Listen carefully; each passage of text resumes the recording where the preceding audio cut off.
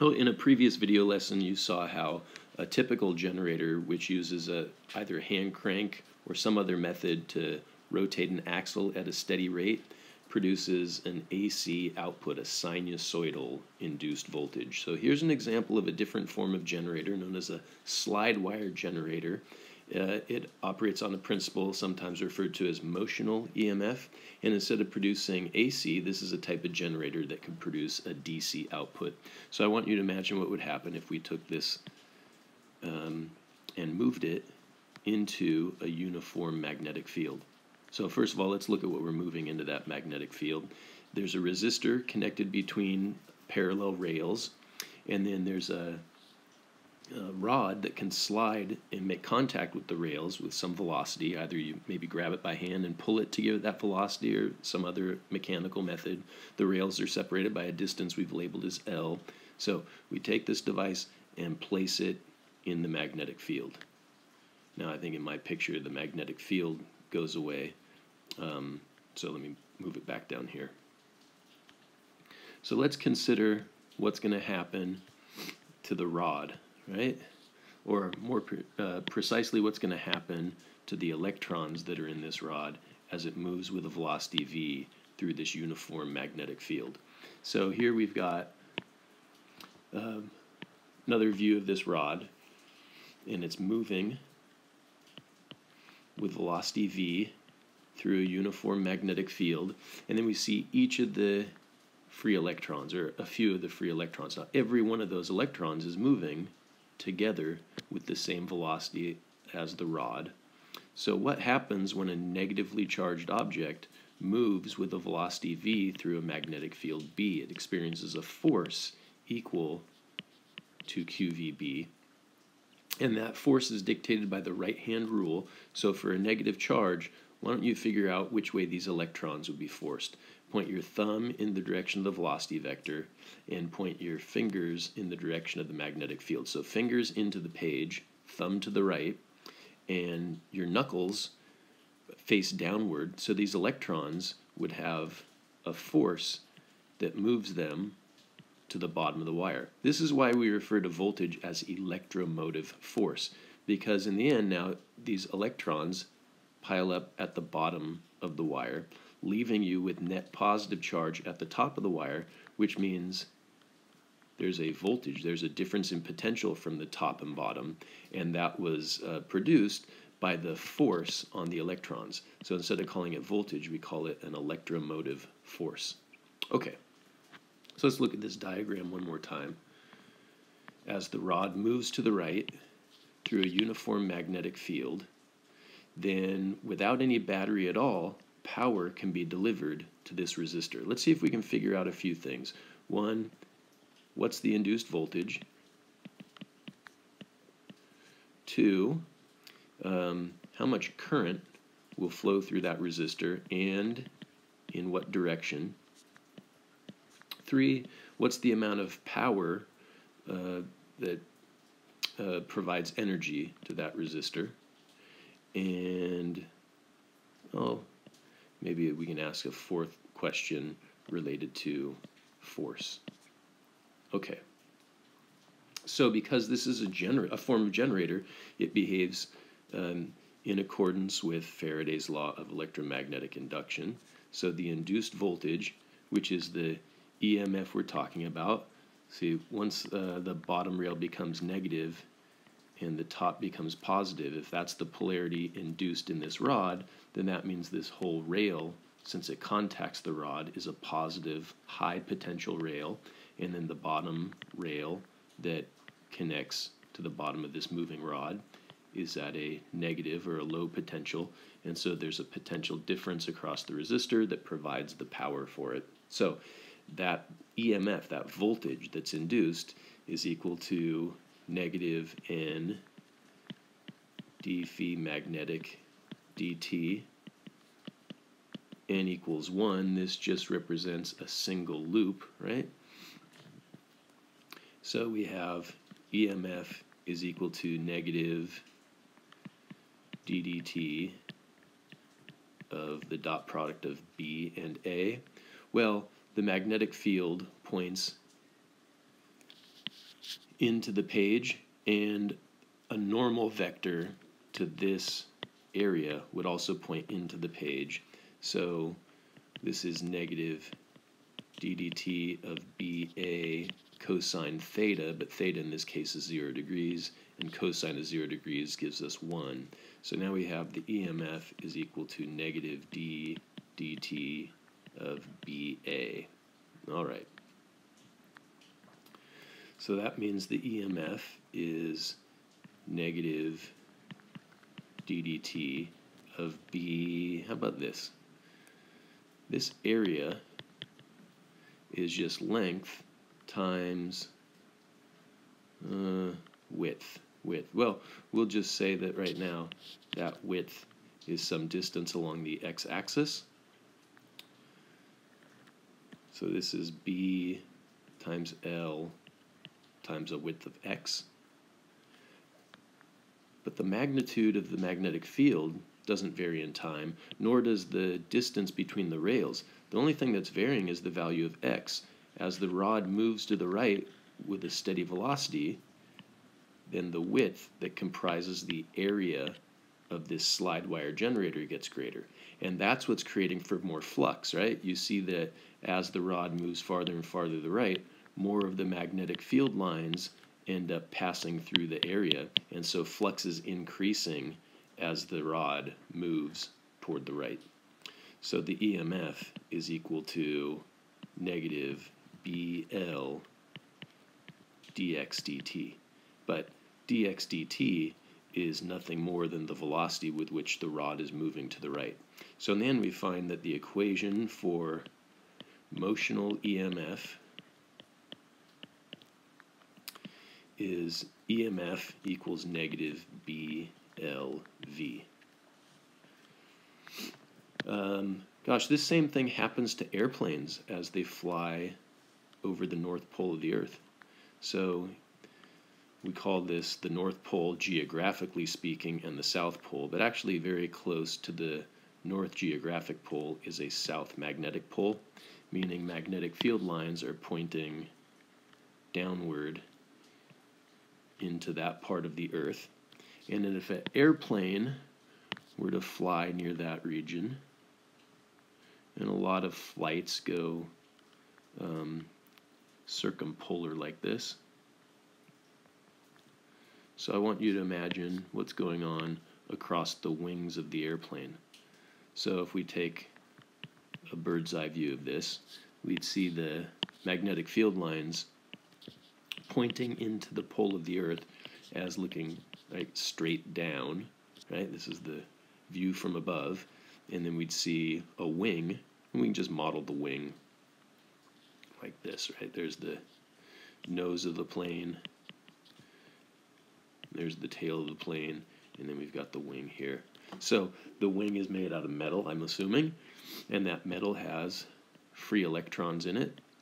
And so the electrons are all moving with a velocity to the right, and then based on the right-hand rule, those electrons get forced to this side of the wing, and so this end of the wing becomes negative, this end of the wing becomes positive, and there's an induced voltage across the length of the wing.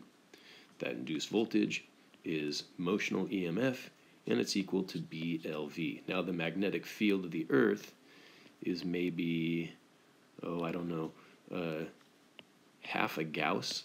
And remember that 1 Gauss is equal to 10 to the negative 4th Tesla. So it's not a very strong magnetic field, but the length is pretty large, right? Could we estimate what the length of an airplane wing is? Oh, it could be as much as 50 meters or more. If it's a very large plane, that might be a high estimate, but not too far off. And then what about velocity? So planes fly at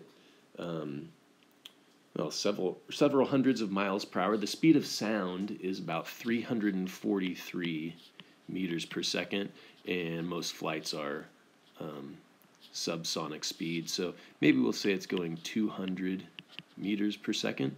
So what kind of voltage would you get out of that? Well, grab your calculator and figure it out.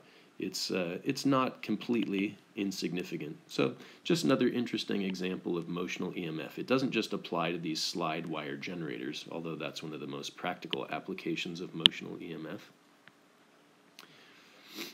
Okay, so that means across the ends of this resistor, there's an applied voltage equal to BLV. Now, which way is current going to flow?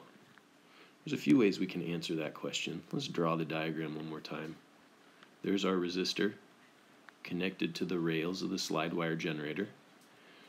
There's the rod that's moving to the right in order to increase the amount of magnetic field lines that pass through the area. And the polarity, as we saw, ends up negative, positive, positive, negative. So that must mean that current is driven through the resistor from positive to negative, and it continues around in this clockwise loop. So you might say, now wait a minute, I understand how current would go from positive to negative, but then why is current going from negative to positive inside of the rod? Well, that's sort of like the current internal to a battery. In a way, the rod is our battery in this case. It's the source of the electric potential difference. So just think of it like this. We saw that these free electrons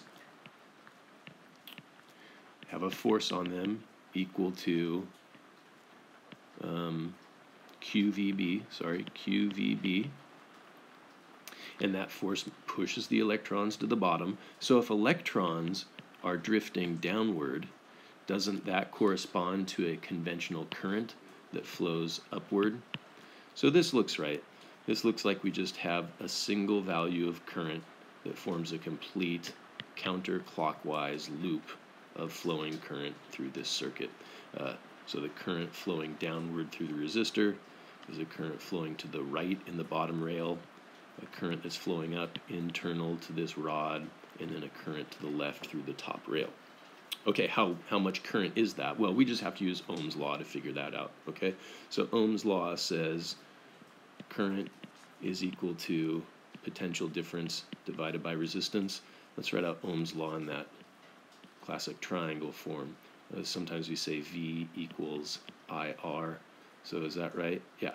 Current is voltage divided by resistance. So in this case, the current is a voltage of BLV, and the resistance is R. So let's go back to the questions. First one was, what's the induced voltage? That's BLV. The next question is, what's the current? Well, that's BLV divided by R. What's the direction of the current flow? In this case, it's counterclockwise. What about power? Well, we could find the power a few different ways. Power is either current times voltage, or it's current squared times resistance, or it's voltage squared divided by resistance. So let's try this one. The current is BLV over R. The induced voltage is BLV, so we get a result of B squared, L squared, V squared over R. Let's try this form of the equation for power. Current squared, okay, that would be, let's see, B squared, L squared, V squared over R squared. And then I have to multiply that times R. Well, that just cancels one of these, and so I get the same thing. B squared, L squared, V squared over R. Let's try this last version. V squared over R. Well, V is BLV, but we're going to square that and then divide by R. So what does that give us? Sure, B squared, L squared, V squared over R. So no matter which form of the equation for power you get, you would agree that the power is equal to B squared, L squared, V squared over R. So this question about force. Now here's the thing about producing an EMF, and this gets to the Lenz's law part of Faraday's law. The thing about generating electricity is you can't get something for nothing, right? There's no free ride when it comes to energy. So a resistor that's being powered by this fashion due to the motion of a rod. If you were to have maybe just given this rod an impulse, maybe flicked it to the right, just flung it, and then you remove any sustained force to continue moving that rod, it would start to slow down. You would move it first, but eventually a resistive force would just show up. And I'm not talking about friction. Even if you made the rails of the rod totally frictionless or at the contact point, it would still end up slowing down. There would be a force that would appear that would push this magnet back to the left. Well, of course there would, right? Let's think about it. There's magnetic field pointing into the page, and then we said internal to the rod, there's this current in the whole circuit that's flowing counterclockwise. So within the rod, if the electrons are drifting downward, then the conventional current flows upward. Now, isn't there another right-hand rule for force that says F equals BIL? And if you point your thumb in the direction of the current, and you point your fingers in the direction of these magnetic field lines, then your palm would face in the direction of force. So point your thumb toward the top of the page, point your fingers into the page, and doesn't your palm face back to the left?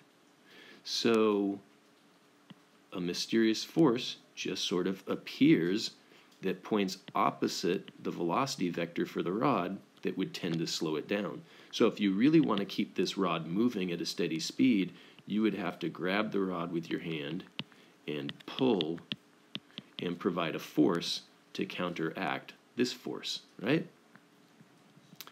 So how strong would that force be? Well, yeah, F equals BIL. Well, let's see.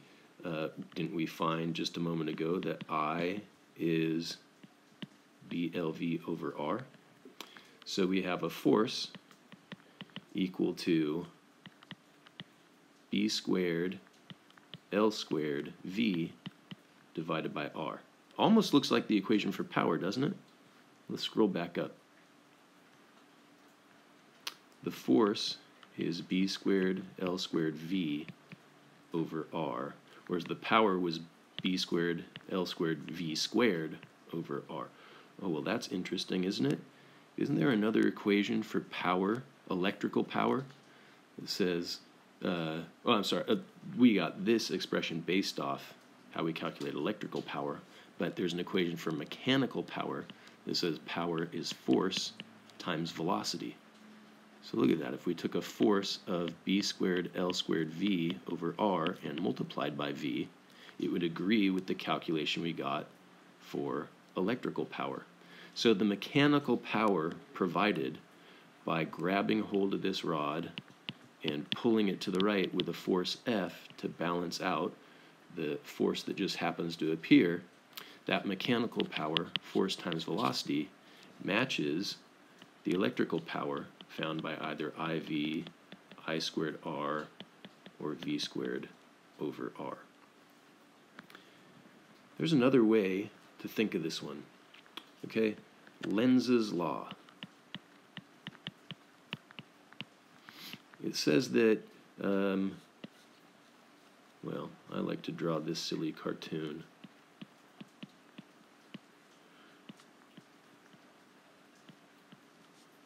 And this tree is putting up the halt or the stop sign because it sees a coil of wire with a magnet that's moving back and forth, creating a rate of change of flux.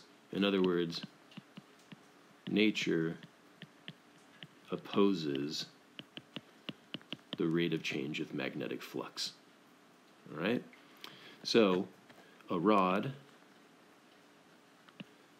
that slides across the rails of a slide wire generator makes for an increasing amount of flux pointing into the page. Right now, there's just a given amount of magnetic flux equal to the product of magnetic field and area that points into the page. But if the rod were to move over to this position, then there'd be yet another magnetic field line pointing into this area. So I don't know the way to think of it. Is it's greater area and a steady magnitude of field, or you're putting more field lines into the area? Either way, we agree that there's even greater flux going into the page. Nature's response is to oppose that. So in other words, to cancel the change in flux. And so how does it do it? Well, a current is induced. And we found that the induced current goes in a counterclockwise direction. But think about that. Isn't there another right-hand rule that says if you have a current flowing in a counterclockwise direction, use the fingers of your right hand and curl them counterclockwise. And so this loop, this current-carrying loop, has a magnetic dipole moment that corresponds to magnetism pointing out of the page, right? And so the induced current corresponds to a magnetic field that's induced outward, and that outward magnetic field cancels the increase of magnetic field going into the board by virtue of the rod having moved to the right. So in other words, the direction of flow of current is in such a way to try to take the magnetic flux and keep it steady. After all, if it went the other way around, if moving the rod to the right in this external magnetic field somehow generated a clockwise current, which it most certainly doesn't, then there'd be an induced magnetic dipole moment that points into the board, but the increase in flux from moving the rod was also into the page, and so it would just create an even greater overall change in flux, and that's not what Lenz's law tells us. Lenz's law says the induced currents will always produce some sort of magnetism to try to oppose the very change in flux that induced those currents in the first place. We'll see more and more examples of Lenz's law throughout this unit. So anyway, there's a few equations that we can associate with this concept of motional EMF. When a slide wire generator is placed in a uniform magnetic field and the rod is pulled to the right, there's a induced voltage equal to BLV, which corresponds to an induced current of BLV over R. The power through the resistor is B squared L squared V squared over R, and a steady force of B squared L squared V over R would have to be applied to maintain this steady output voltage.